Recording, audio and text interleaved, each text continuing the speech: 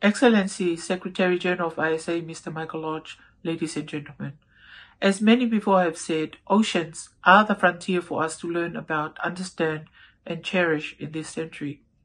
So I'm honored to share with you some thoughts at this high-level webinar organized by ISA. I welcome the much-needed draft action plan in support of the UN Decade for Ocean Science for Sustainable Development. As the UN High Representative for the LDCs, LLDCs, and SIDS, one of my functions is to champion partnerships. And this does include the area of marine scientific cooperation. After all, the surfaces of oceans on our shared planet exceed that of land masses, and we have a way to go in understanding much better these precious resources. We all know that oceans, in their climate role, with their resources, are key to achieving the SDGs, and especially so in the most vulnerable 91 countries of our planet. So I very much value the continued and ever-strengthening partnerships with ISA. Just in June this year, we convened an ambassadorial briefing for the LDCs, LLDCs, and SIDS missions here in New York. The PRs of Malawi, Kazakhstan, and Belize, speaking on behalf of the three groups, urged us all to strengthen national and regional capabilities in marine science and technology. This century, in spite of all its many challenges, is a century of ever more advanced and sophisticated technologies, but not everybody has equal access to or sharing in some of these truly frontier-breaking technologies. This is why it is now that we must focus on capacity development to enable these countries to participate in and benefit from marine scientific advances. We cannot leave them out. We cannot leave them behind. We must ensure they can access and work with these new and exciting technologies for the effective management of the oceans and its resources. At present, too often, the LDCs, LLDCs, and SIDS lack the expertise, the institutional capacities, and the financial resources to participate in and benefit from ocean research and development to ensure they can manage their ocean resources in sustainable ways. These are considerable challenges given the complexities and also both acquisition and maintenance costs of the new and emerging industries linked to marine scientific research.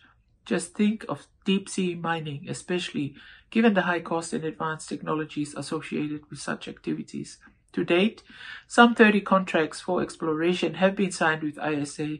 That is good, but none of them are held by LDCs or LLDCs.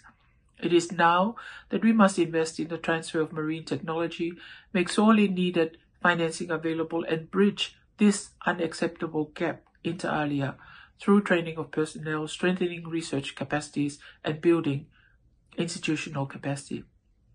I'm sure we can all agree that our goals is for the seabed exploration and exploitation to deliver sustainable benefits to all mankind, and that those benefits are shared equitably. But for that to happen, we must ensure everybody can participate. To get this done, we must strengthen coordination and collaboration at the global and regional levels to increase marine science cooperation, to have better access to data and information, to deliver training, and to overcome barriers to the development of institutional and individual scientific capacities. Ladies and gentlemen, oceans are our global common good, and so we all share responsibility to ensure that LDCs, LLDCs, and SIDS are equal partners, are not left out, and are equal stakeholders in the pursuit of scientific research and exploration of the deep seas. This also means that we must pay due attention to their national priorities, and as I've said before, the capacity development needs. One such forum to do that is through the LDC Technology Bank. Its aim is to contribute to the development of science, technology, and innovation in the least developed countries. I encourage ISA to explore opportunities for collaboration with the Tech Bank. From OHR LLS perspective, we increase our support to SIDS to foster private sector partnerships through the SIDS Global Business Network Initiative. A focus is on fostering ocean partnerships in its current work program. However, due to COVID pandemic, the 2020 SIDS GBN Forum, which was scheduled to take place in Palau in December, has now been postponed to 2021. Once more, I wish to invite ISA to partner with OHR-LS to further the discussion on strengthening marine scientific capacity in SIDS. In accordance with Article 148 of UNCLOS, allow me to emphasize the need to scale up support through targeted programs to address the special needs of landlocked countries.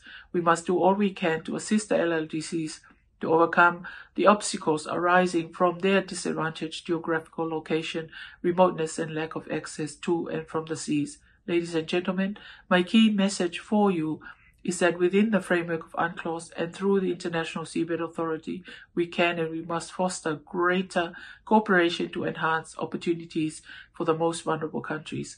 OHR LLS is here to work with you to facilitate the implementation of the ISA Action Plan. You can count on us. Thank you.